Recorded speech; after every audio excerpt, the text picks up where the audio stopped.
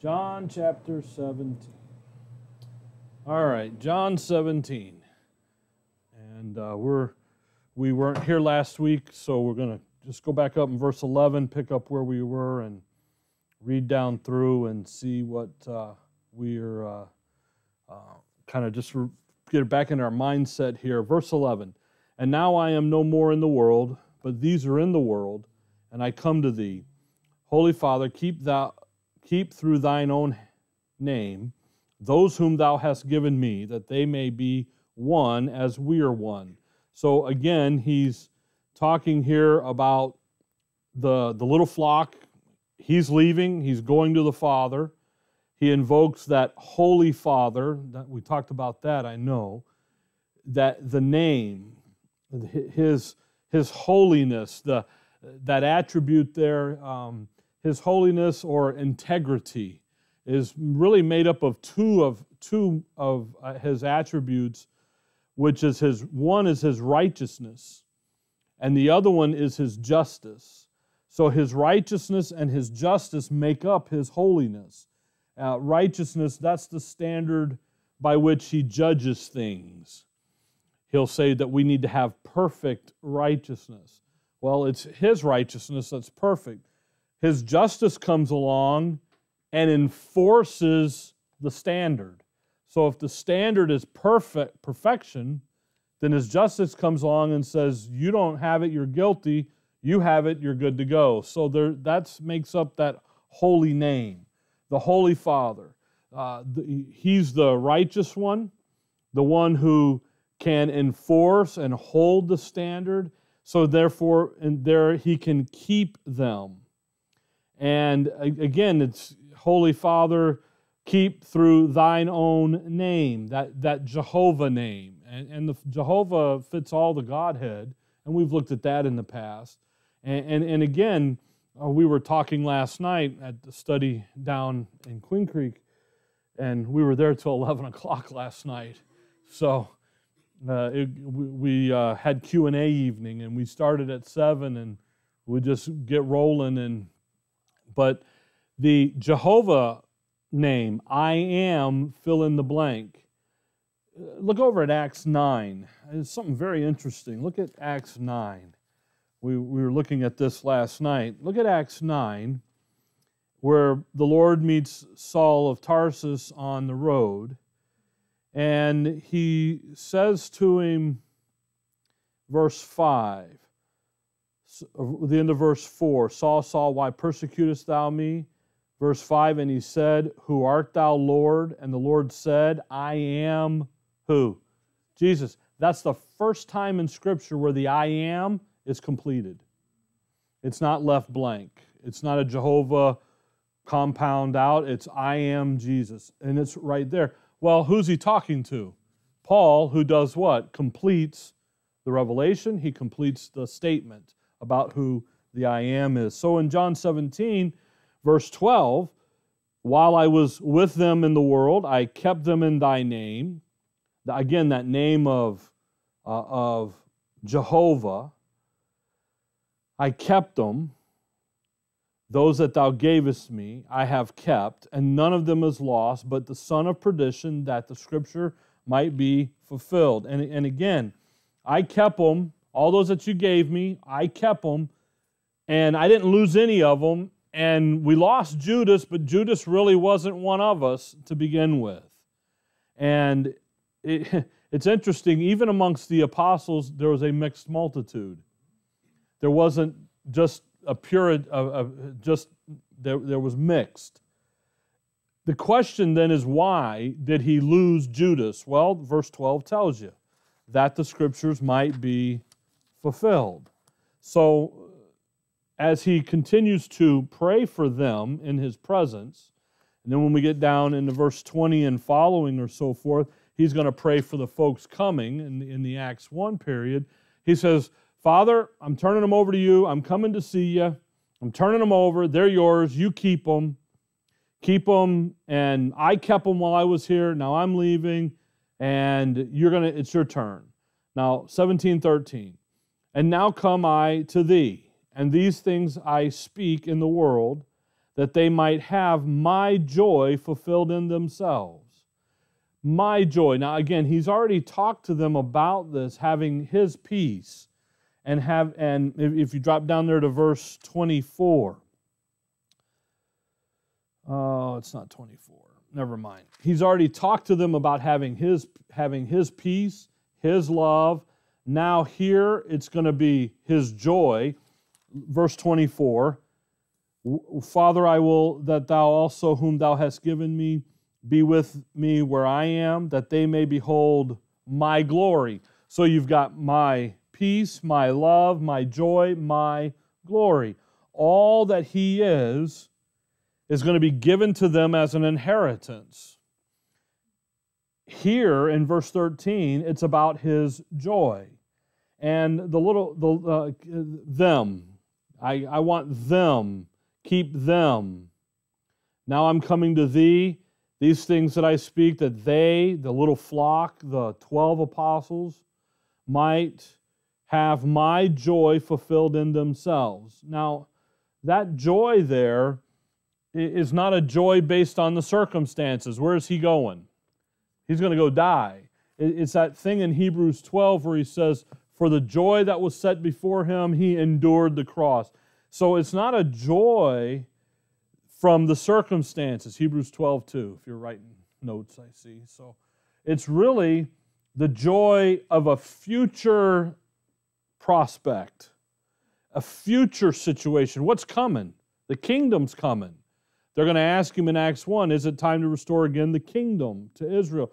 The kingdom is coming, so they're looking forward to that. So the joy isn't in the moment, but rather the joy is coming out over there. If you look at Hebrews 12 in verse 2, looking unto Jesus, the author and finisher of our faith, who for the joy that was set before him endured the cross, despising the shame, and is set down at the right hand of the throne of God. What was the joy that he was looking for? Sitting down at the right hand of God on the throne room, the kingdom. So he endured the situation, and that's what's coming their way back here in chapter 17. Now, Father, I'm coming to see you. We're coming your way. I want you going to keep them. We're going to put them in your name. You're going to keep them. And I want my joy, the joy that I have in that future purpose of your purpose, Father, to be theirs. Verse 14, 17:14. I have given them thy word, and the world hath hated them, because they are not of the world, even as I am not of the world. Now, he said this to him again, he's repeating himself, but there's an issue here that he's driving home. Come over to chapter 18 and verse 36. This is the idea. Jesus answered, my kingdom is not of this world. If my kingdom were of this world, then would my servants fight, that I should not be delivered to the Jews. But now is my kingdom not from hence. He's not a part of the world system. So back in 17:14, I'm not a part of the world system. By the way, I'm not even praying for the world system. He's already said that. I'm praying for them, not the world. Nor are the little flock a part of the world. He has removed them from that realm of authority of the world over them. So the world doesn't love you. Well, why doesn't it love you? Because you're not of the world. You've been removed from that. That's why back in chapter 15, and verse 25, at the end of that verse, they hated me without a cause. They hate them without a cause. There's no reason for them to hate. And yet, what's happened? He's removed them. He's pulled them back. So then they are not of the world. They don't belong to the world. They belong to the Godhead. 17:15. I pray not that thou shouldest take them out of the world, but thou shouldest keep them from the evil. Now, that's usually what we want, is to be taken out of the world. You know, I was thinking about this the other day. Paul never uses the rapture as an escapism issue. Rather, Acts 14, verse 22, he tells us that through much tribulation, we have to endure much tribulation to get into the kingdom of God. He doesn't say, here's your escape, have the rapture come. No, you're to go through things. You're to live. So these guys, they're in the world, but what are they there to do? They're there to represent Him. They become His witnesses. So He's not praying that they would leave the world. He's not looking at them saying, okay, Father, rapture them out. But rather, Father, keep them from the evil that's in the world. Come over to Matthew chapter 6. That brings into mind Matthew 6, where He's teaching them to pray in the so-called Our Father's prayer. Matthew 6, verse 9. He says, after this manner, therefore, pray ye. Now, He's just told them, don't pray, verse 7, don't pray like the heathen, with much reputation, use not vain repetitions as the heathen do, for they think that through they shall be heard from their much speaking. That's where the children get it from. If I keep asking mom and dad, eventually they'll cave in and give it to me.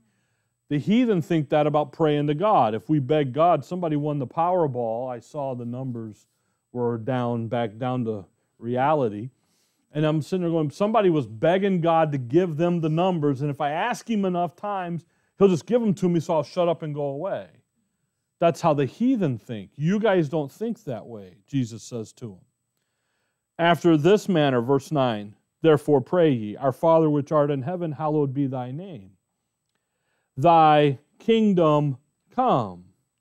Now, that's a problem because the kingdom should have already been there.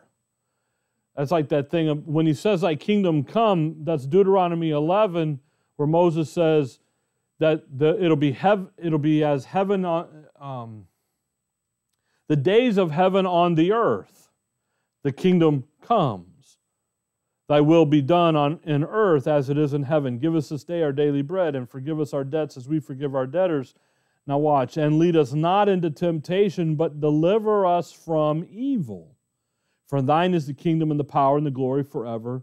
Amen. Lead us not into temptation. So we're talking, and deliver us from evil. He's talking about spiritual things here. He's talking about that, lead us not into temptation, but deliver us from the evil. The evil here is that the issue of the adversary and the Antichrist specifically. So the evil, come over to 1 John chapter 5. Who brings in the evil? That's the question. 1 John chapter 5. So when he says, Father, don't pull them out of the world, but protect them and keep them from the evil. It's something very specific. 1 John 5, look at verse 18.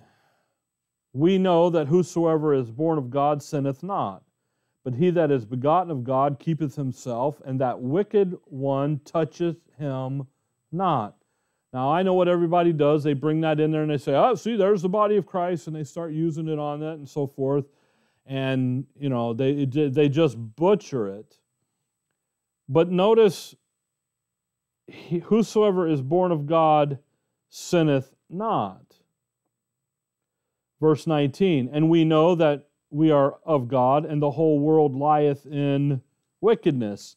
If you come back to chapter 3 and verse 9 of 1 John, whosoever is born of God doth not commit sin, for his seed remaineth in him, and he cannot sin because he is born of God. Well, the question is, obviously they're sinners. They have an advocate, chapter 2, verse 1, with the Father when they mess up. So notice it's a singular sin. There's an issue here that he's talking about, that those born of God will not commit. They can't commit it. If you come over back into chapter 5, if you look at verse 16, if any man see his brother sin a sin which is not unto death, he shall ask, and he shall give him life for them that sin not unto death. There is a sin unto death. I do not say that he shall pray for it. All unrighteousness is sin, and there is a sin not unto death. So you got two sins here. One that's not unto death and one that is unto death. Well, what's the one unto death? Revelation 14, they're told that if they take the mark of the beast, what's going to happen to them? No forgiveness. They just go, might as well just march right over there and jump in hell, lake of fire, because that's what's coming. So the sin here is specific. It's not we live a sinless life. No, it's not that at all. He's talking about the mark of the beast. If they take the mark, now who administers the mark? The Antichrist does. So the evil, that's why he says in verse 19, and we know that we are of God, and the whole world lieth in wickedness. That's Ephesians 2:2 about the course of the world and the children of disobedience. The adversary, the whole world system out there lies under the control of wickedness. The wicked one, the adversary. So when you come back to 17:15, and he says, hey, I pray not that thou wilt take them out of the world. Well, why not? Well, because they got a job to do. They're his witnesses. They're going to go represent and have a testimony. They've got the new covenant ministry of the Holy Spirit coming. They've got all the prophetic stuff to fulfill and get done. And he says, but Father, what I want you to do is protect them from the system, from the evil, from the adversary, from the evil that the Antichrist is going to produce.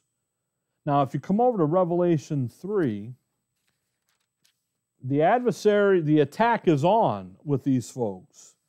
Revelation 3. And these are those church messages. Revelation 3, verse number 9. Revelation 3:9, behold, I will make them of the synagogue of Satan, which say they are Jews and are not, but do lie. Behold, I will make them to come and worship before thy feet, and to know that I have loved thee. What are they? They're God's people. They're Jews, but they're really not Jews. They're going to go over there and they're going to make the covenant with the Antichrist, and they're going to fall lockstep right into the program. They're going to have the outward appearance of looking right and doing, but they're really what? They're that mixed multitude, and they belong to Satan. Look at verse 10. Because thou hast kept the word of my patience, I also will keep thee from the hour of temptation. Lead us not into temptation, but deliver us from the evil. Matthew 6. That tells you the Matthew 6 prayer is a tribulation prayer. It's a prayer they're going to give us some daily bread, provide for us. What are we looking for? We want your kingdom to come. That's what, the saints behind the altar. How long, Lord? How long you waiting? Bring it in. Verse 10, which shall come upon all the world to try them that dwell upon the earth. The hour of temptation. By the way, in Revelation, you go over to chapter 17 and you start talking about the 10 kings ruling and the 10 toes and all that, the beast. And what you're talking about, that's the hour of temptation. He's talking about the 70th week of Daniel. So when you come back to John 17 now, in verse 15, when he says here, just keep them from the evil, he's talking about keeping them in that hour of temptation, that onslaught of the wicked one. So as Christ is in the moment, as Christ is about to go and meet Satan in the hours of darkness and have the culmination of the battle on the cross, that's coming. He's going to go to the garden, he's going to be betrayed, he's going to be beaten and so forth, but yet he's not focused on that at all. Rather, he's focused on these guys who are going to go to a future situation in his absence. And they're going to go into that tribulation, into that 70th week, in the time of Jacob's trouble without him. And he knows they're going to need what? Help. They're going to have the Holy Spirit. They're going to have the Father. They've got him too, but they're going to need the help. Verse 17, 16. They are not of the world, even as I am not of the world. And again, he's talking about the system. They're not a part of the world system. Look over there at Ephesians 2. I've referenced it a couple times, but this is what we're talking about. He's talking about the rule, the government, the ruling and the reigning and running of things. Ephesians 2, verse number 1, and you hath he quickened who were dead in trespasses and sins, wherein in time past you walked according to the course of this world, according to the prince of the power of the air, the spirit that now worketh in the children of disobedience. So when he talks there about the course of this world, come over to Colossians chapter 1. It's associated with the prince of the power of the air and the spirit that's working in the children of disobedience. Colossians 1, verse 13, who hath delivered us from the power of darkness and hath translated us into the kingdom of his dear Son. He's translated us from the power of darkness. John 1, it's the darkness that comprehended it not, the wickedness. They're not of the world system, back in 17 of John now. So when he's talking about this, he isn't saying, okay, now they can't go down here to Fry's and buy food. That's not what he's talking about. They can't come over here and hop in the Chevy and go to the store. He's talking about we're not in the system. The idea is when Paul in Romans 6, he says, sin shall not have dominion over you. Well, why not? For ye are not under the law, but you are under grace. Under the control and the authority. They don't belong in the world. They're not of the world. He has excommunicated them from the world. He's already pulled them from the world. So then he says in verse 17, again, sanctify them through thy truth. Thy word is truth. Back to the Holy Father. Sanctify them. They've been set apart. Father, sanctify them. Set them apart. Keep them from the evil. Keep them from being caught up in the world system. Sanctify them. Set them apart. Holy Father, I'm turning them over into your name. Keep them. Sanctify them through thy truth. Come back to Psalms 119. Sanctify them through thy truth. Psalms 119. David here in verse number 11. Thy word have I hid in mine heart, that I might not sin against thee. What keeps him from sinning against having the word in my heart? Verse 9, wherewithal shall a young man cleanse his ways? How does a young man clean up? By taking heed thereto according to thy word. There's David, pretty good advice. Get the word, thy word. Sanctify them through thy truth. Thy word is truth. So when you come back to John, Jesus Christ, He is the Word. He's the truth. The Holy Spirit carries the title we've seen in chapter 14 there of the Spirit of truth. So if they're going to get to know the Lord and they're going to get to know the Holy Spirit, then what are they going to have? They're going to have the Word. So he says, if you flip back to chapter 15, John 15, verse number 3, now ye are clean through the word which I have spoken unto you. What cleaned them up? What's going to keep them? What's going to sanctify them? What's going to set them apart? It's going to be the Word. So when you come back to chapter 6, again, when we went, chapter 6, verse 63, when we went through this, I tried to say he's laying in the groundwork here that as he's talking and praying, he's reminding them of it. 663, it is the Spirit that quickeneth, the flesh profiteth nothing.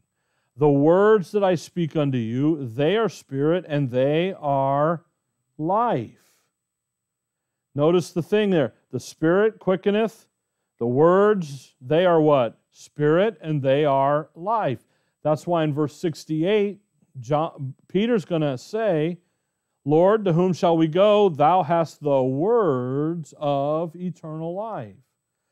So when you come back to 17, so the Lord is praying to the Father, keep them safe, set them apart, sanctify them, keep them from the evil, keep them from that thing over there in Matthew where he says that he shortened the days lest the very elect would be deceived. Keep them, Lord. Keep them. So then he's going to amplify this now in John 17, verse 18. He's going to bring in the great as and so. Verse 18, as thou hast sent me into the world, even so have I also sent them into the world. And that's the great as and so. As I went, so did they. Now, come back over with me to Luke 22, because you see something interesting here in Luke 22, which is early in the upper room meeting here. Luke 22 and verse 28, 29, and 30. Verse 28, Luke 22, 28. Ye are they which have continued with me in my temptations, and I appointed unto you a kingdom, as my Father hath appointed unto me, that ye may eat and drink at my table in the kingdom, and sit on thrones judging the 12 tribes of Israel. So now watch. What's the Lord saying? As the Father sent me, as the Father gave me a kingdom, as the Father had appointed the Lord to be head of the government of the kingdom in the earth, he then looks to the 12 and says, I'm doing the same with you. Now I give it to you, and you'll be sitting on 12 thrones judging the 12 tribes of Israel. As the Father did for me, so now I do for you.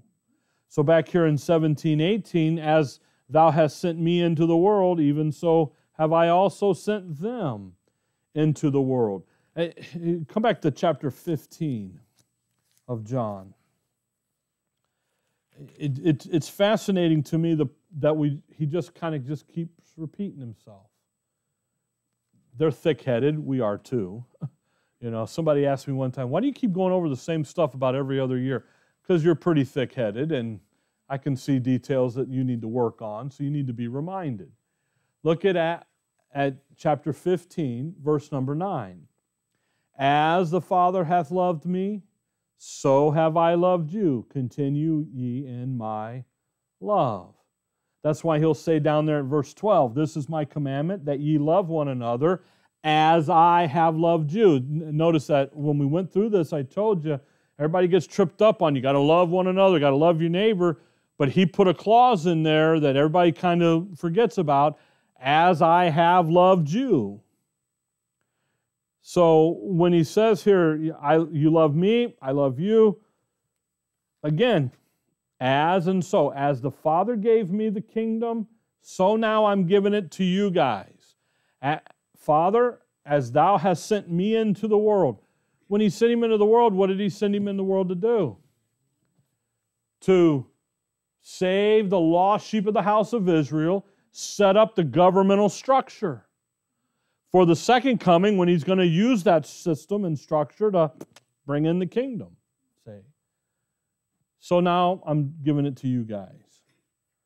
So he says in verse 19, and for their sakes I sanctify myself, that they also might be sanctified through the truth.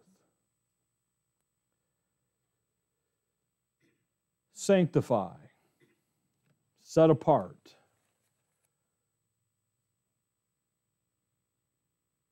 I set apart myself. It's very interesting. And for thy sakes I sanctify, for their sakes,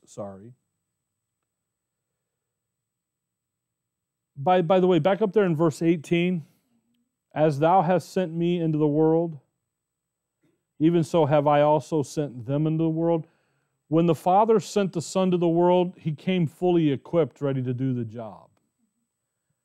As they now go and be his representatives in his absence, you know what they are now? Totally equipped to do the job. Because who do they have coming around the corner? They got the new covenant ministry of the Holy Spirit.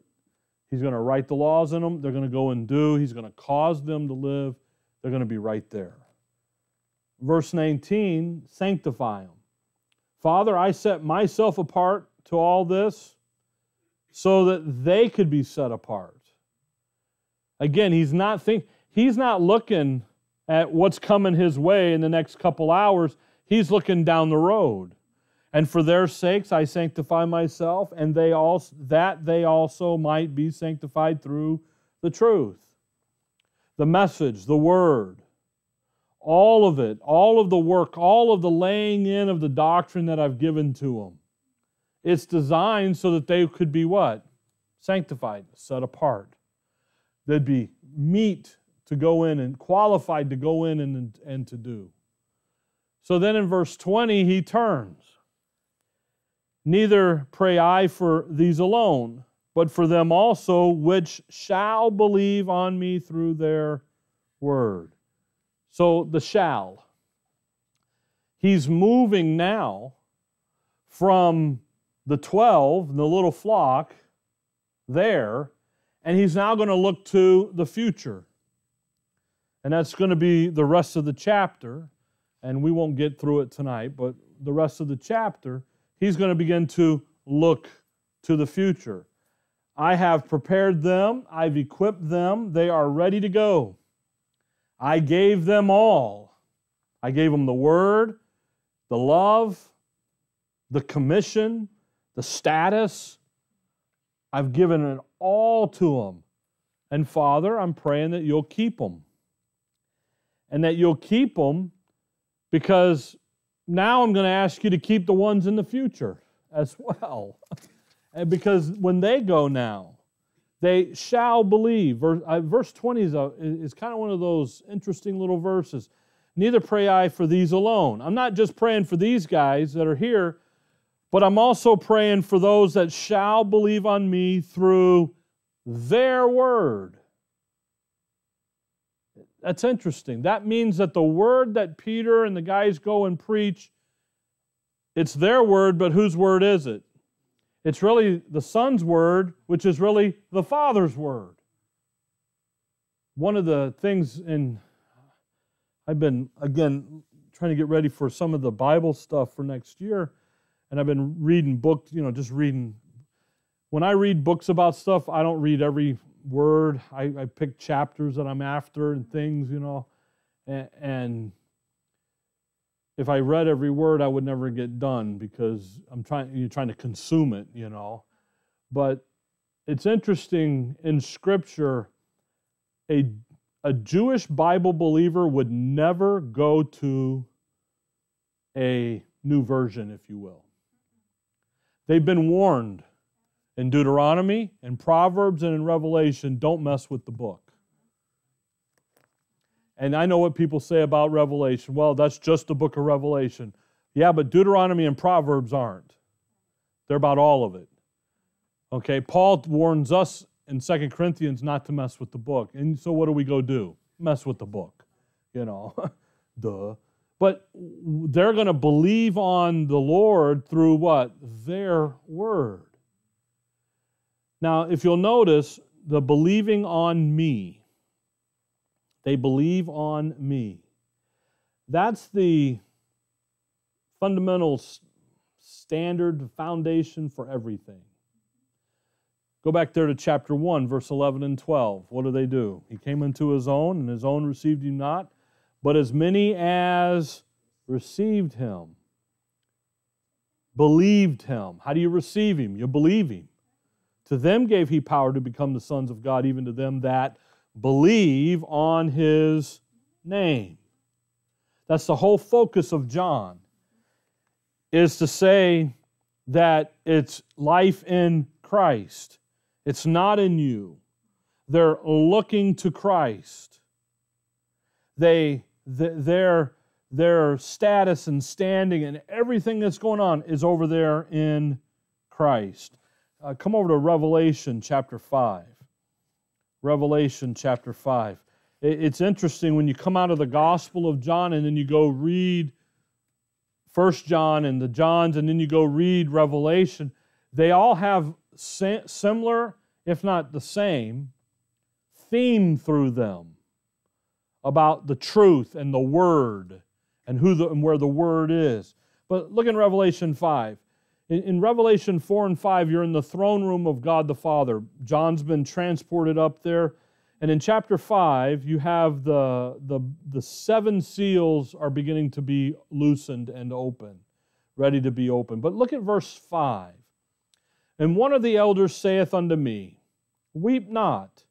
Behold, the Lion of the tribe of Judah, the Root of David, hath prevailed to open the book and to loose the 7 seals thereof.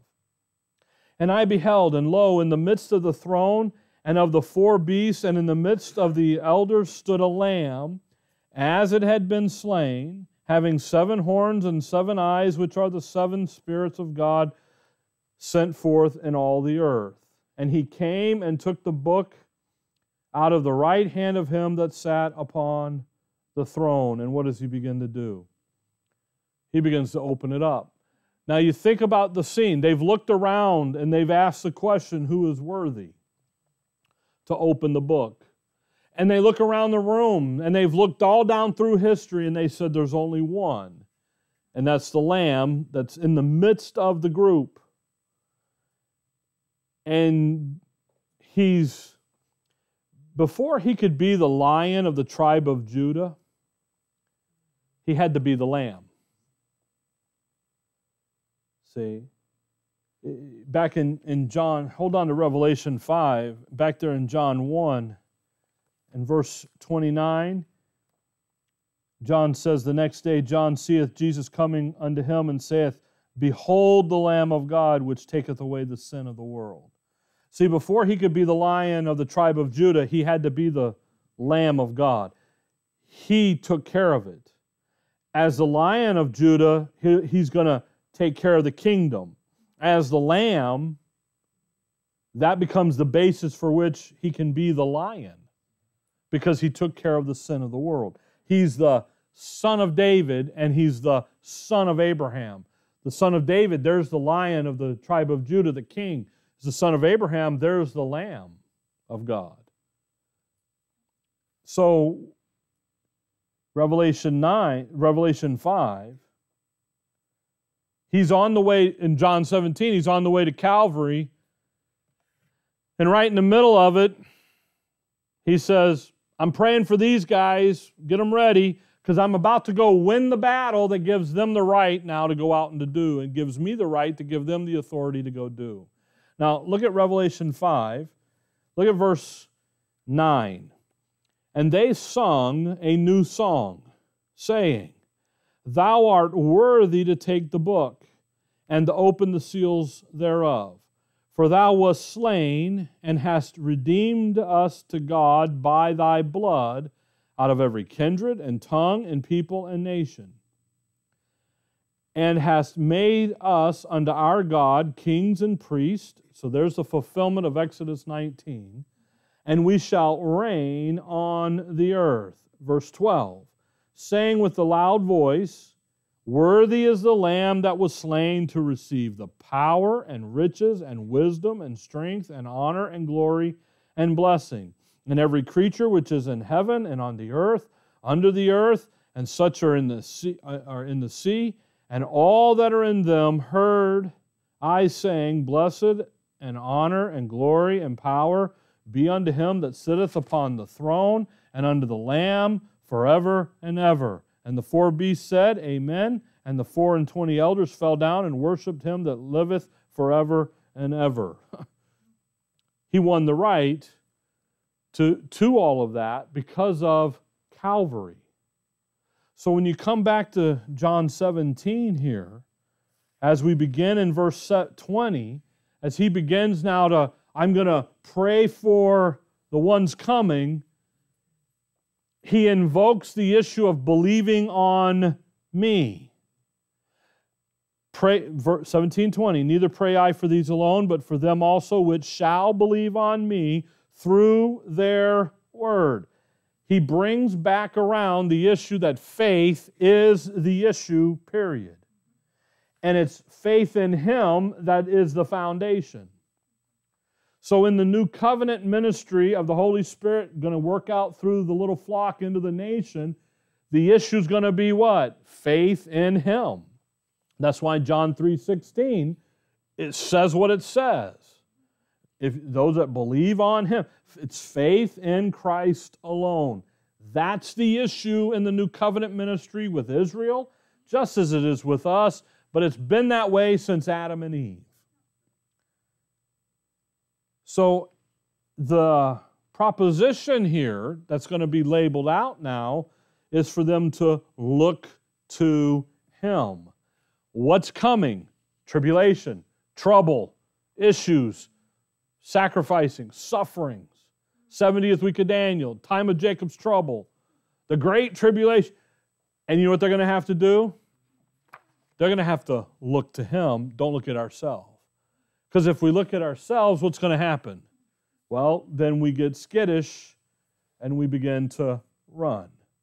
They're going to he says they're going to believe through their word. Again, faith is always based on God's word. It's believing what God says to you. Everybody runs to Hebrews 11. Says there's a definition of faith. That's not a definition of faith. You know what Hebrews 11:1 says? Faith is the substance of things hoped for, the evidence of things not seen. That's what faith does.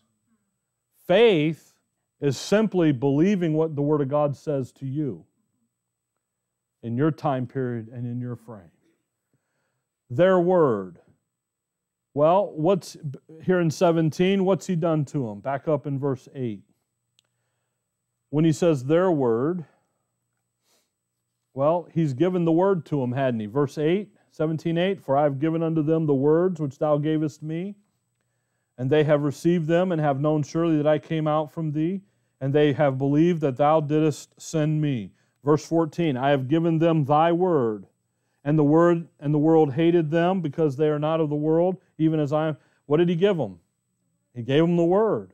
And he causes them, if you go back there to chapter 14, he knows with the Holy Spirit coming, chapter 14 and verse 26, but the Comforter, which is the Holy Ghost, whom the Father will send in my name, he shall teach you all things and bring all things to your remembrance, whatsoever I have said unto you.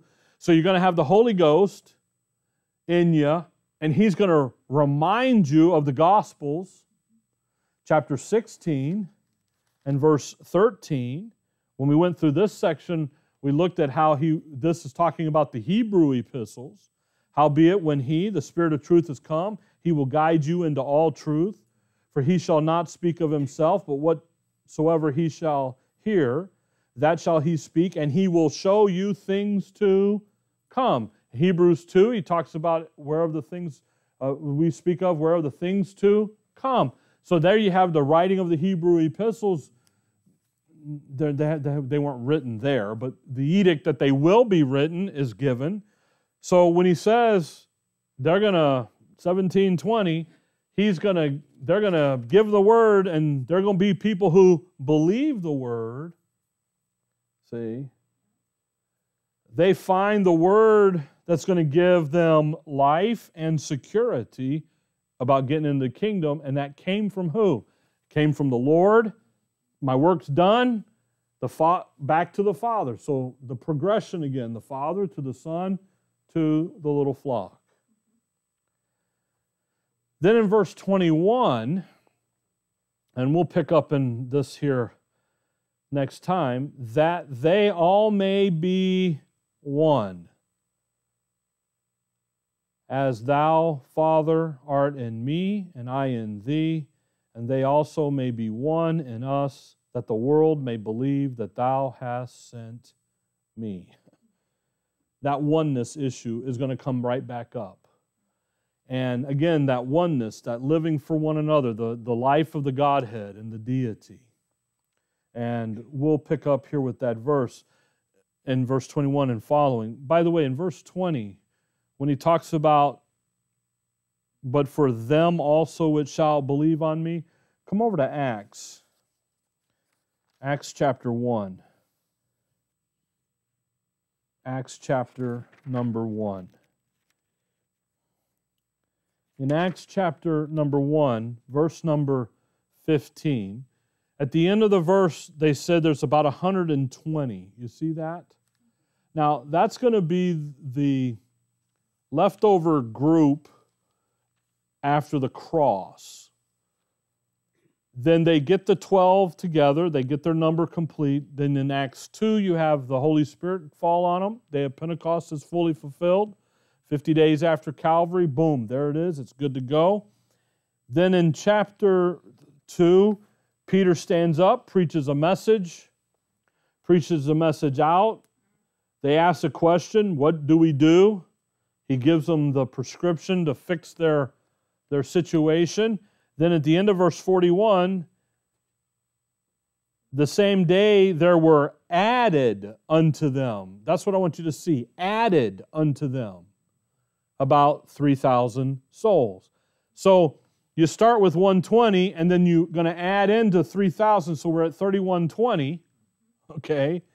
Then you follow over into chapter 4, and verse number 4, because Peter's up against it now because of the healing of the lame man in chapter 3. Verse 4, howbeit many of them which heard the word, believed. There it is. And the number of the men, now it's just men, were about 5,000. So now if you add 5,000 in there, we're at 8,120, but that's just counting the men. Okay? So then you come over to chapter 5.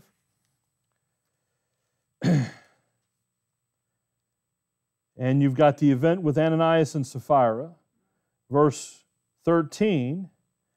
And the rest durst no man join himself to thee, but the people magnified them, and believers were the more added to the Lord, multitudes.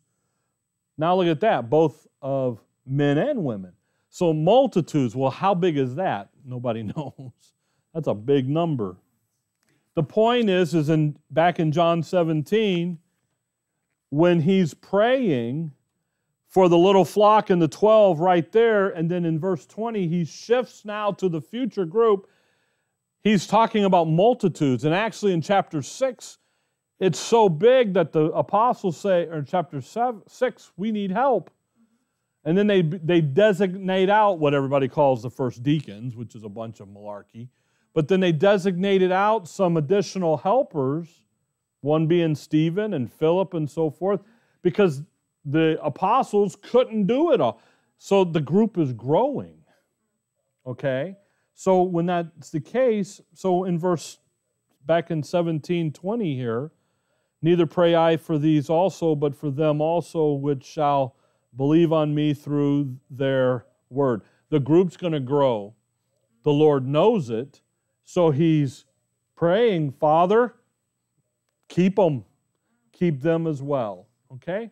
Now, we'll pick up with the verse 21 with the oneness. We'll go back and look in Psalms 133 and so forth, where it really begins to be a question about the kingdom, and I'm looking at that. But again, if they believe they're in Christ, Christ is in the Father, so Christ is in them, the Father's in them, and they're going to get the Holy Spirit in them.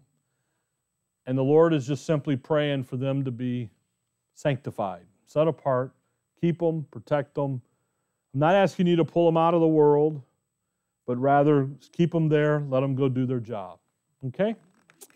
All right. Dear Heavenly Father, we thank you for the evening, Lord. We thank you for your word and for the study thereof and for the look into the details here and to see the plan and the program that you had for your people. In your name we pray. Amen.